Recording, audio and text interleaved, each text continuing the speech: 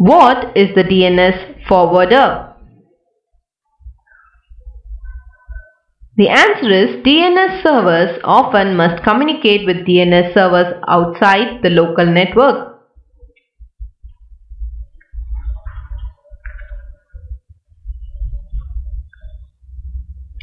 So the forwarder is an entry that is used when a DNS server receives DNS queries that it cannot solve locally.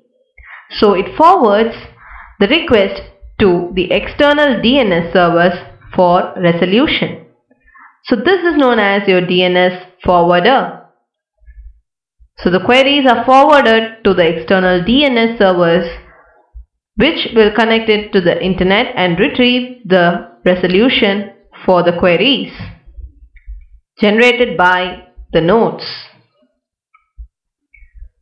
These type of questions are highlighted in interviews of IT firms such as Mindtree and Emphasis.